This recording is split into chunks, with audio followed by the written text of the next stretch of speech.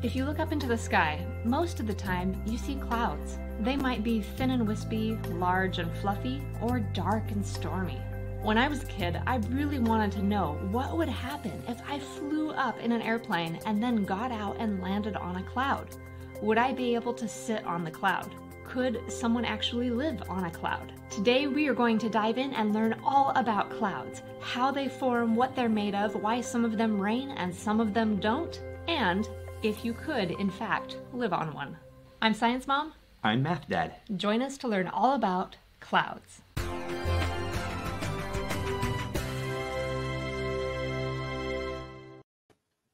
Good morning! Today in Nevada, it is very cloudy, which is very exciting for us because we live near Las Vegas, Nevada. That is the location that does not get clouds very often. We even got some rain last night. We did. But according to several of the people who were in our class who were chatting before class started, most of them have cloudy weather too. And it turns out, if you look at the entire surface of our world, at any given moment, about 70% of it is covered in clouds. Whoa, that's more than half. That's almost 3/4. That's a lot of clouds. And when I was a kid and I looked up at clouds, especially big, beautiful, fluffy clouds like this, I really wondered, would it be possible to go up and be on top of a cloud? Wow. And Remington answered it before class even started and said, no, you would sink right through because you are heavier than a cloud. And this is true. But to understand what clouds are and how they form, we are going to start off our day with doing 3 cool experiments. Ooh. You ready for this one?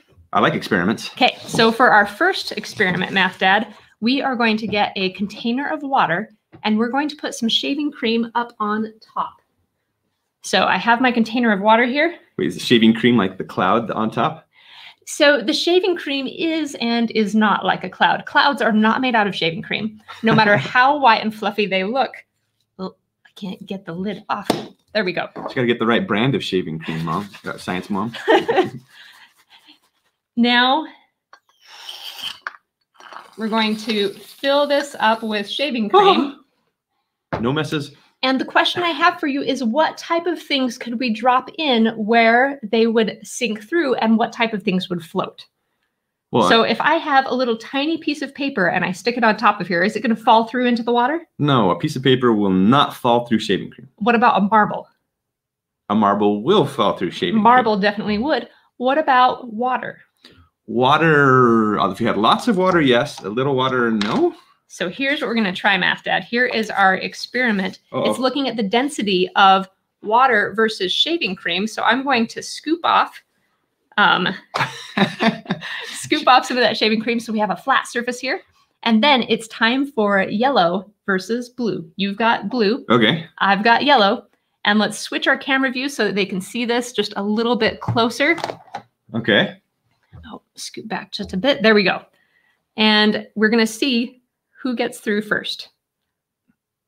So more drops should be faster. So I did 7 drops right there, and then 1 there, and 1 here. Oh. And now if we give it just a moment, we should see this drop of water make it through the shaving cream and into the water. And it looks like Team Blue was first. There we go. We've got this. Kind of sink over to the edge. It did kind of sink over to the edge. You can see some blue coming through. But I'm not giving up on yellow. Yellow's going to make it through too. Team Blue. I don't know. Maybe water doesn't go through shaving cream unless it goes around the edge. No, it'll make it through, but you've got to be patient. This takes just a few minutes before it works. So a little bit of patience is required, but it will make it through. All right. Maybe yellow is just not as good as blue. Wait, are the particles different sizes between the yellow and blue food coloring? Yes, although off the top of my head, I don't know which particle is bigger, and that shouldn't make too big of a difference. What's really happening is that water together is slowly making its way down through the shaving cream, and then when it hits the water, it will spill out into the water. But this is taking just a little bit longer than I anticipated. We can come back to it if you think it's just taking its precious time. It is. I guess our food coloring they have their heads up in the clouds, right? They're not paying attention. See what you did there. Our second experiment is quite a bit more exciting. And in our second experiment, we are going to make an actual cloud using water, because it turns out that clouds are made out of water. That's what clouds are made of. Are they made of dust? Dust particles sometimes help with cloud formation, but no, clouds are not made out of dust. They're not made out of shaving cream. They are made out of water. Okay. So you seem skeptical, Math Dad, and so I'm going to prove it to you. So like when you boil water, you're making a cloud. When you boil water, you are taking water that is liquid and turning it into a gas. Yes. And it turns out that water that is in clouds is actually water droplets. It is liquid water in really tiny, tiny pieces. And for liquid water to form and to condense from a gas into liquid droplets, you need to reduce the temperature. It needs to be a little cooler for that to happen. And we are going to make some hot water get cold using liquid nitrogen, and this will make a cloud. Ooh, okay, this sounds cool. So I like liquid nitrogen. Here's how we're gonna do this. But so let's go ahead and. Are we gonna do this indoors? We are gonna do this indoors, but don't worry, Math Dad. We're going to use just a tiny, tiny bit of water.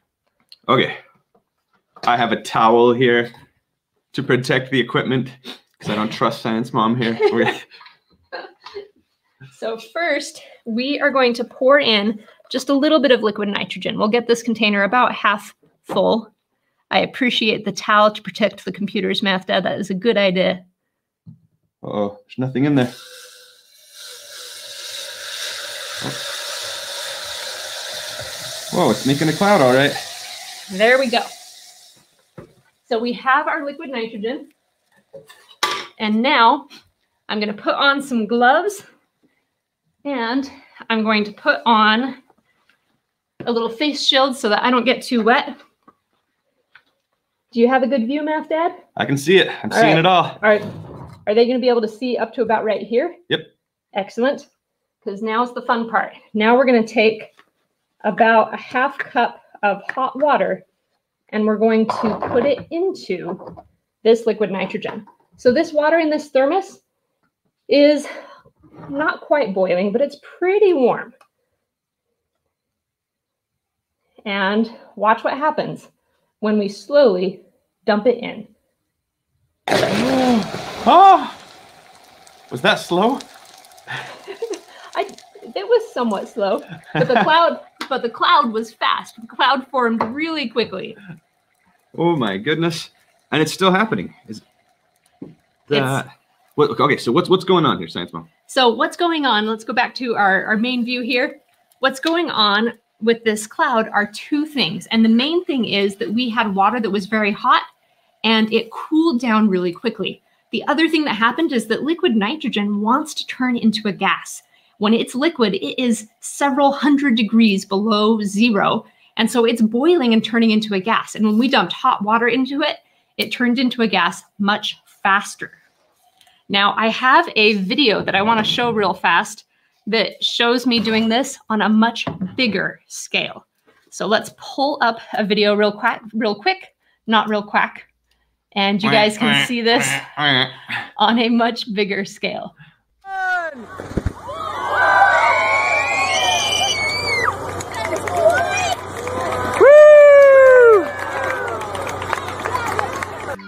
And now we'll do it in slow motion. So this was a couple years ago at a city event that I did near Las Vegas. And I just took about half a pan of hot water and poured it into a bowl of liquid nitrogen, and it made a cloud that big. And all that white that you're seeing, that's all water vapor that then condensed into water droplets. And that's what clouds are. They are water droplets. Okay, so you've said this a couple times already, but just to be clear, when you say water droplet, you're talking about liquid water? Liquid water, yes. So clouds are not made of air and gas? No, clouds are made of liquid water, and I'm going to prove it to you with our third experiment. Now, when I say clouds are made of liquid water, I know that a lot of kids watching are going to say, that doesn't make sense, because shouldn't liquid water just fall out of the sky? Yeah, exactly. Well, shouldn't my yellow food coloring have just fallen straight through? Not quite yet, not quite yet.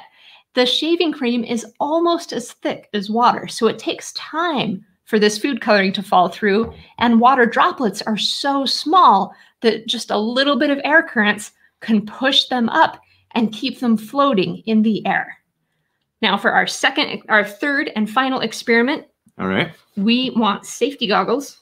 So put on your safety goggles, Math Dad. All right. And can you grab me those blue ones right over there? Because we are going to pressurize a water bottle slightly. We have a cork on top, and this one only has water. So with just water in here, if we add a little bit of pressure, will we be able to form a cloud? Let's find out. Here I have a cork. No. Why would that make a cloud? Here, because once we remove the pressure, then the temperature is going to drop, and that should make the water condense. Okay. So I'm pumping in water, getting this bottle pressurized, and then let's go ahead and just push off. Ooh. We pushed off, and apologies, I know that was kind of loud. Pushed off the cork. I don't see too much of a cloud. Nope. So let's try a bottle that has a little bit of water and a little bit of rubbing alcohol. And rubbing alcohol is a molecule that has a few carbons and some oxygens, and it's very small. And that means it goes into the air or evaporates pretty easily. That's why it has such a strong smell. This almost has a bluish tinge. Did you put food coloring in? There was a little leftover food coloring in from when I did this before. All right. Now, same thing we did before. We are going to add a little bit of pressure. Go ahead and pop off the top. This time we got a cloud. What? And you can see, I can almost push out some of that cloud by squeezing on it. Nuh-uh. And it's starting to get a little fainter. Ha. All right, now it's starting to get a little more faint. It is not quite as obvious. And the reason why we got a cloud is because when the cork popped out, the temperature dropped. And when the temperature dropped, the water condensed. It's the same thing that happens if you, if you live somewhere where it's humid and you have a glass of cold water with ice in it, you will see little droplets of water around the outside of the glass. And they're forming around the glass because that glass is super cold. And when the water gets cold, then that air can't hold as much water and water starts to condense. Okay. This didn't change temperature. This was just in my hand the whole time. It changed temperature because the pressure changed. Pressure and temperature are super tightly related. And if our temperature drops, the pressure will drop. If the pressure drops, the temperature drops. No way. So when we're pushing more air into this, we are making the pressure rise. We're also increasing the temperature just a little bit.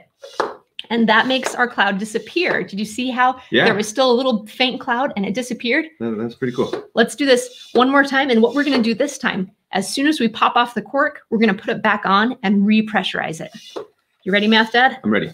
All right, pop off that cork. Pressure drops, temperature drops. Now put the cork back on. Okay. And as soon as we add more pressure, the temperature increases and we make those droplets go back to being a gas. Isn't that amazing? That's pretty cool. This is pretty much exactly what is happening when you see clouds form, only on a much bigger and not as much difference in pressure scale.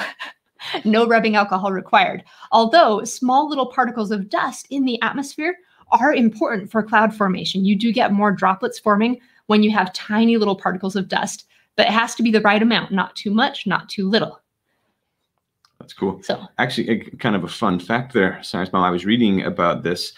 If you get too much dust, then the water droplets won't get big enough to fall, and that can cause a drought. So something like the Sahara Desert. The Sahara Desert? Sahara Desert, where you've got all that desert and lots of sand getting blown up in the air, lots of dust, then they don't get as much rain because there's so much dust, but then there's more dust because they don't get much rain. It's true. It can be a cycle of desertification, and that's kind of a bad thing when that starts to happen, because then we can't live there if it gets too dry. Yeah.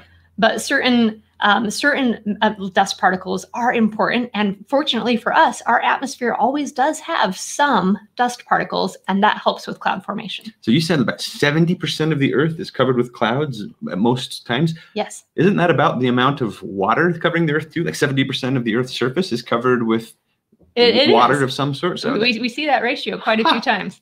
And there are rainstorms and thunderstorms happening all over the world at any given moment too. We always have rain falling, which is kind of neat. Now, back to clouds. I told you that they're made of water droplets, and that's why we can see them. This bottle right here, it's humid inside this bottle, and if I shake it around, I might have humidity of 100%.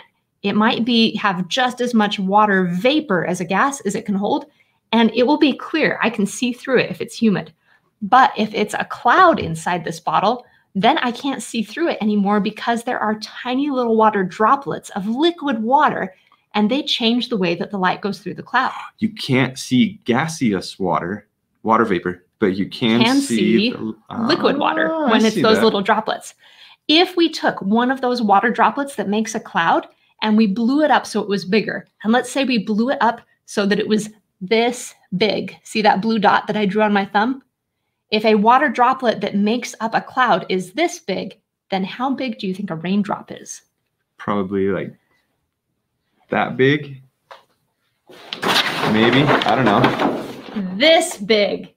What? This is how big a raindrop is compared to a water droplet. So you can see why raindrops fall from clouds, but the actual cloud that's made up of these water droplets doesn't, because those are so small. So there's light as air, essentially. Just about. A tiny little breeze can keep them floating. Wow. Okay, clouds are pretty cool. Clouds are pretty cool. Before we check on the notes and have our world mystery, I want to talk about different types of clouds, because there are names for different types of clouds, and some clouds produce rain and sometimes some clouds don't. It's nice to know the difference. Okay. And if we know just 3 or 4 Latin words, we can learn a lot about which types of clouds are which. The first word we have is cirrus, or cirrus. Cirrus clouds are thin and wispy, and they almost always happen at a really high elevation, way up high in the sky, and they are not going to form rain because of how high they are and because all of those little particles are actually frozen. So this little water droplet isn't liquid water, it's actually a crystal of water, it's ice. Cirrus clouds sometimes have really thin, wispy shapes that are super long. Other times they look a little more scattered like this. Second type of cloud that you want to know is stratus. And this is the same as fog. Oh. So fog is really a type of cloud. It's just based on its location. When fog is at ground level, a stratus cloud is at ground level, we call it fog. When fog is up above, we call it a stratus cloud. That's kind of cool. A stratus cloud and fog are really the same Except thing. Stratus would be like in the stratosphere. No, stratus means layer, and fog really is just a cloud at ground level. So if you've ever wondered what is it like to be in a cloud, well, this is what it's like. It's like being in a foggy day, a foggy weather day. So, kind of a fun fact here in Nevada, we don't get clouds very often. We don't get fog. Well, we have clouds, but we have a lot of blue sky too, and we hardly ever have clouds on the ground. That's right. Our kids didn't know what to think of it when we had a foggy day a few years ago, and they were just running around, wow, what is this? But I bet some of you live in a place where you see fog all the time. Yeah, especially if you live by the coast. By the ocean, we definitely see more fog. The other type of cloud that you want to know is a cumulus cloud. Cumulus comes from the Latin word for heap or pile, and you can see that these are big and fluffy. Ooh, it looks nice and soft. They do look nice and soft, but a cumulus cloud is actually the cloud that I would least like to go inside. Going inside a nimbus cloud would be cool. It would be just like being in fog. Going inside a stratus. A stratus cloud, yes, thank you. Going inside a cirrus cloud would actually be really, really cold. But as long as I had, some really good equipment to keep me warm, that would be fine. Going inside a cumulus cloud would be really windy. Inside the cloud, there are these big updrafts, and a cumulus cloud that is big enough actually has wind strong enough to carry hailstones. And you can get hailstones that are circulating. That's some really strong wind. Wait. They're soft and fluffy. aren't they? They look soft and fluffy, but the reason that they are so big and a cumulonimbus cloud can get enormous, it's because of these powerful wind currents It's billowing that out are into bringing humid air in, and then that humid air is condensing, and you get these powerful currents that drive it. And sometimes on a cloudy day, you might see lots of different types of clouds all mixed together.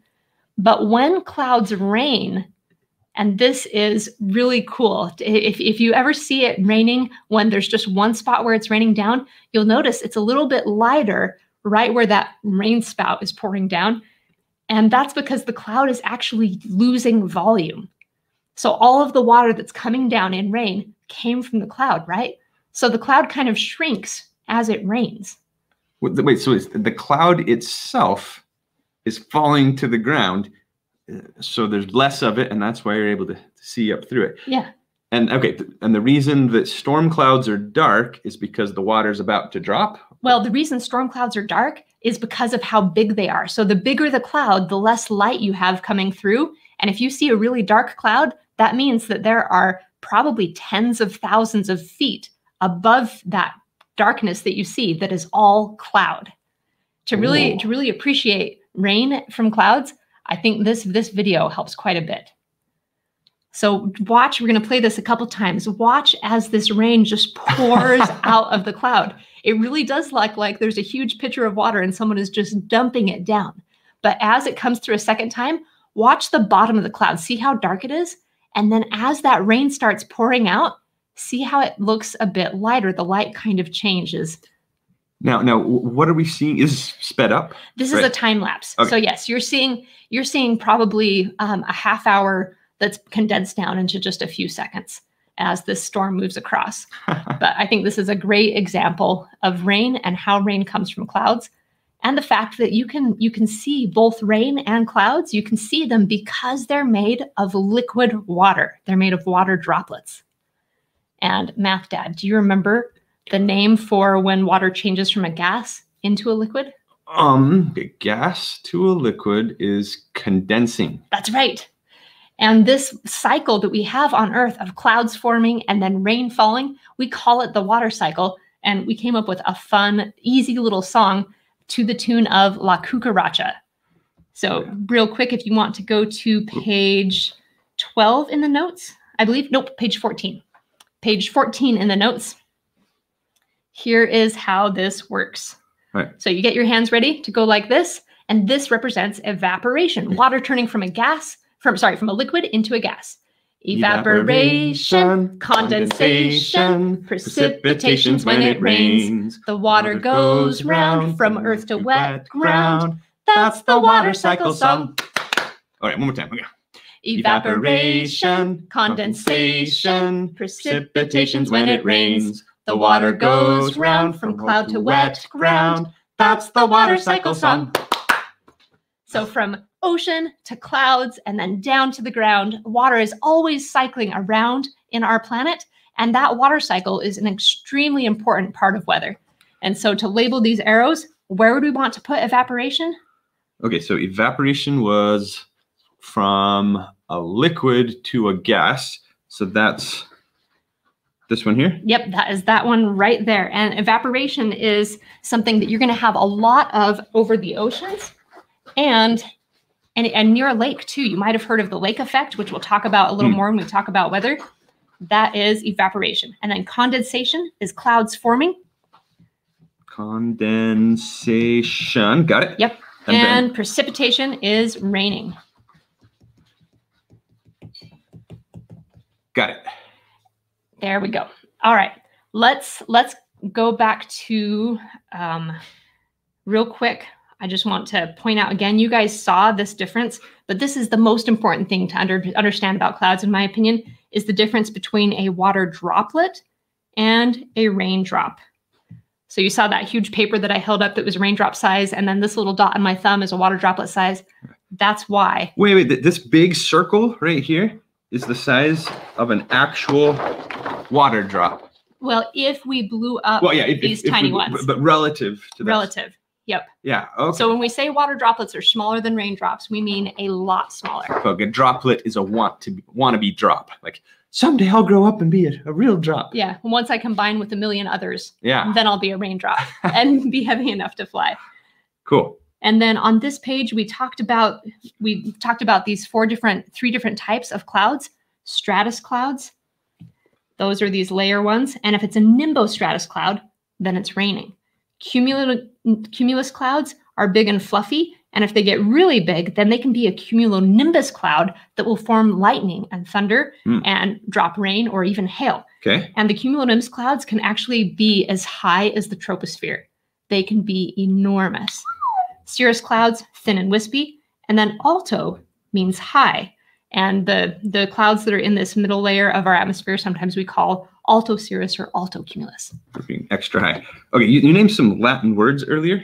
Okay, and I just wanted to see if we can decipher these, because these are hard. Okay, real quick, Math Dad, but we want to make sure we have time for our polls. All right, we'll be okay. All right, so the name of clouds come from Latin root words. In Latin, some word means rain.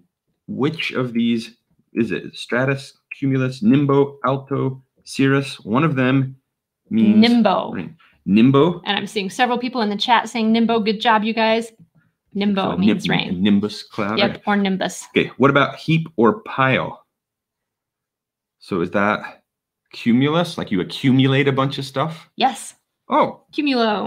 And that's a good way to think it. Accumulate. Cumulo is heap or pile. okay.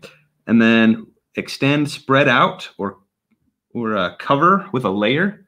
So layers, I'm thinking like strata. Yep. So stratus. Okay. Yep, stratus. Okay, what about high or tall? You just told us that one. Alto. I thought like, alto is seeing the lower part. So that one's confusing to me. So it should be soprano. Sorry. No. Okay. All right. And then the last one, just by a process of elimination, it's got to be cirrus, means a lock of hair or like horsehair. Yep. Oh, yeah. And if you look at this, that totally looks like. It kind of does look like someone put hair across the sky. Got it. Now let's head back to our main view, and I want to answer a couple excellent questions before we do our mystery, Where in the World mystery, and our polls. Do clouds cause tornadoes? And is a hurricane just a really big cloud? We have a whole entire class on severe storms, hurricanes, and tornadoes. We'll talk more about in the future, but you definitely do need big clouds to be able to produce either hurricanes or tornadoes. And is there a difference between fog and mist from Isabel? Fog is definitely, I'm not sure what the scientific definition is for mist. I would have to look that up. But a fog really is a cloud at ground level. That's what fog is. Yeah, I would think a mist could be just anything that's a slightly hazy, whether or not it's a cloud. Yeah. And a great question from Aaron. When a plane flies through a cloud, why doesn't it destroy the cloud? If it was a very, very small cloud, like about as big as this cloud in a bottle, then when a plane flew through it, it would definitely scatter out those droplets to be so small that we wouldn't really see them anymore. You have to have a lot of droplets together to be able to see it. But most clouds are so big that the planes flying through them don't really make a difference. Do they get wet? Or if cars drive through fog, are they getting wet? Sometimes, yes. Yeah, definitely. Great questions. All right, we will do our Where in the World mystery and our polls, and then we will come back and answer a few more questions. Are you ready for this, Math Dad? I'm ready. For the Where in the World mystery? Okay. So several hundred terraces keep this place from sliding down the mountain. Incas built it around 1450 AD, and no one knows why they left. Ooh. Where in the world is this place? Boy, so it's got to be Central or South America. 1450, I mean, that's a lot later than... And I want to give a quick thank you to Kara, who looked up the definition of mist, and it sounds like mist is just a fog that is more spread out, so you have better visibility. You can see farther in mist than you can in fog, but they're made by the same thing. And Minor Master has it. Machu Picchu. Ooh, nicely done. Coaster Cody, I see. Yes. Machu Picchu is our Where in the World mystery location for today. It is located in Peru, and it was built so long ago, and then it disappeared from human knowledge for quite a while before it was rediscovered. It is an incredible ancient city that was built on the mountaintop and is just a beautiful, beautiful ancient ruin. And now, if you will go to itempool.com/sciencemom/live, we are ready with poll questions. All right. And keep the great questions coming in. Our moderators are sending us questions, and we're seeing some great ones. And I saw someone ask, why are clouds white? And that is a great question. It has to do with how light reflects off those water droplets, and the way that the light is absorbed and then reflects off is why they're white. All right, Science Mom here. So what is the word for when water changes from a gas to a liquid? Starting off with an easy one. I don't know. Dun, dun, dun, dun, bum, bum, bum, bum, bum, dun, dun, dun, dun, dun, dun, dun. They're just going to be thinking about cockroaches. Nope, they totally know this one. La cucaracha is the Spanish word for cockroach. So is it evaporation, condensation, precipitation, or sublimation? Is it boiling, melting, freezing? What is the word? For when water changes from a gas to a liquid. Ooh, so I wrote this question with water, but would this work for any substance? Would the answer would be the same? Yep, this is the word for any time you have something change from a gas into a liquid. Okay. But water is definitely what we see the most. All right, looks like we have a winner. Condensation is the correct answer. Good job. That is what the chat said. All right, they got that one, Science Mom. They did. They got that one right. Yeah. Good job, you guys. You got to give them an easier warm-up problem. Build up their confidence, and then you break them down. All right. What word comes from the Latin word for rain? Is it cumulo, cirro, stratus, nimbus? What is it? Which one means rain? So if you see this or part of this word in a cloud name, you know it's a cloud that produces rain. Mm-hmm. They've totally got this one, Math Dad. Look at that. You're getting punched in the head by the bar. Oh, ow. Duck. Gotta duck down. Ah. Let's go ahead and finish and reveal. The answer is nimbus, and that is correct. Good job, you guys. And again, if you're watching the replay, you can just answer out loud in your head if you would like, if you're not able to get onto Item Pool. All right. On any given day, almost 70% of the Earth's surface is covered by clouds. True or false? That is quite a bit of Earth's surface to be covered by clouds. That is a lot. Yeah. Seems like you wouldn't even, wait. So from way up high, if I turn around and look at this, so you can see the clouds from space, but from the moon, can you see the clouds? Oh yeah. If you look at real images from Earth that were taken from space, you see a lot of white. Yeah. And you can see the clouds, and they do look white. That's really interesting. True is correct. Wow, 70%. They totally got this one, Math Dad. I hope you have some harder questions. Otherwise, you're going down. All right. Well, I saved the harder ones for last, Science Mom. Here's where they crash and burn. All right.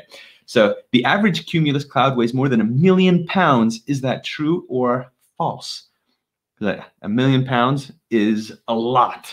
I mean, clouds are kind of big, but 1 million pounds, I think we all know what would happen if 1 million pound weight were in the sky.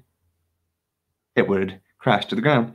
So yeah. Are you trying to? I don't know. To mislead them? No. We'll see what they know here. All right, let's finish and reveal. They say true, and the answer is true. True. How is that true? Think about it. If you have a cloud that comes and rains all over your city, and let's say your city is pretty big, 20 square miles, and it dumps 5 inches of rain. Oh, wow. Then just do the math and think to yourself, okay, 5 inches of rain 5 inches deep over 20 square miles. Well, that'd be way more than 1 million pounds. That'd be way more than 1 million pounds. Yeah, so even if we got just a half an inch of rain, that would probably be over 1 million pounds. Yeah. And wow. Cumulus clouds, those big white fluffy clouds, they do have a lot of water in them, a lot of liquid water. The average one, in fact, does weigh more than 1 million pounds. And a huge one that's going to produce tornadoes or a massive rainstorm, that one would weigh even more. All right. They got lucky on that one. But here's the one that is for sure going to stump them, because I don't think we talked about this one. All right. We didn't talk about this one. This one is, I really like this question. I'll explain why as soon as we finish. So just take your best guess. So true or false, over 100 lightning bolts strike the Earth every second. It's a best guess question. Just take your best guess. So, I mean, Earth's a big place, lots of storms, but 100 strikes per second is an awful lot. It is. I mean, not much that takes place 100 times per second. So, Go ahead and finish and reveal. They said true. Now let's go back to our main view. And Math Dad, you can do your victory dance real fast while I explain this one. The reason I put this one in here is because if you do a quick Google search for how many lightning bolts strike the Earth per second, the first number that comes up is 100 bolts per second. And the reason why is because back in the 1920s, there was a survey done by a couple scientists, and they said, okay, let's look at how many thunderstorms on average, how many lightning strikes per thunderstorm on average, and they said, oh, I think about 100 bolts per second. But now with satellites tracking weather all over the Earth at the same time, because we have so many satellites, scientists studied that question again, and they got a much better reading, and it turns out that it's 40 strikes per second, which is still a lot of lightning. But 40 strikes per second is a lot less than 100 strikes per second.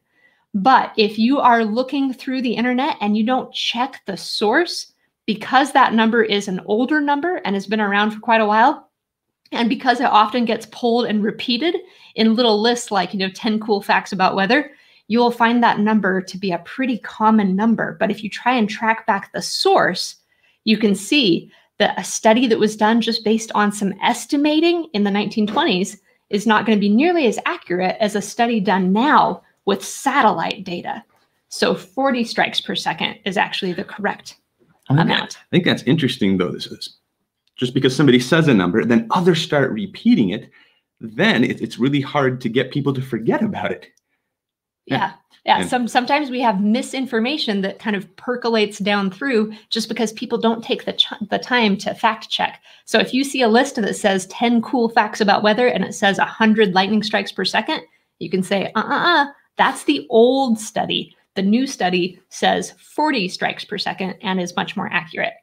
And if you guys have not yet seen lightningmaps.org, it is an amazing website. I just typed it into the chat where you can actually see which lightning strikes are happening where in the world right now in real time. So we wait until we have a thunderstorm, a lightning storm, rainstorm, and we go to this website and you can see, oh, look, there was a strike just 4 miles away. And then it even shows the sound wave going out. And sure enough, we hear thunder when the sound wave hits our house. So yeah, I totally recommend going to that website anytime there's a storm just to watch it, because it's so cool to see those lightning strikes. And then when you see how many lightning strikes a single storm has, then you start thinking, wow, the world's a big place. Maybe there could be 40 per second. There really are just about that many. All right, I'm going to answer just a couple more questions real quick before we wrap up. So, is it possible to make a cloud that rains? Isabel asks, and that's a great question. It actually is possible to do something called cloud seeding. And there were some experiments a few decades ago where scientists flew up into the atmosphere and they released essentially artificial dust to try and see, can we make more clouds by releasing this artificial dust into the atmosphere? And they could make more clouds, but making clouds that actually rained proved to be a lot more difficult. It's a little more complex than that. Oh. And then there were concerns too about the type of pollution that would be produced by putting these artificial, chemicals up in the atmosphere. And other scientists said this is a bad idea. Don't do it. Another question from Amaya, could you make a cloud that created thunder? Clouds that create thunder and are thunderstorms, and we'll talk about this more when we talk about severe storms and weather, they have to be really big. And I don't think right now with our technology, it would not be at all possible for us to create a cloud big enough to produce a thunderstorm. But it's a matter of size. Once a cloud gets big enough, and once you have the right type of wind inside the cloud, then if the cloud's large enough, you build up charge, and that difference in charge between the cloud and the ground, that's what produces lightning. Good question. So do most rainstorms have lightning then? I don't know if I would say most. Nimbostratus clouds typically don't have thunder and lightning. It's the cumulostratus clouds, the really big ones, that will produce lightning and thunder. But if the cloud is big enough, cumulonimbus, thank you. If the cloud is big enough, yes, it will produce lightning and thunder.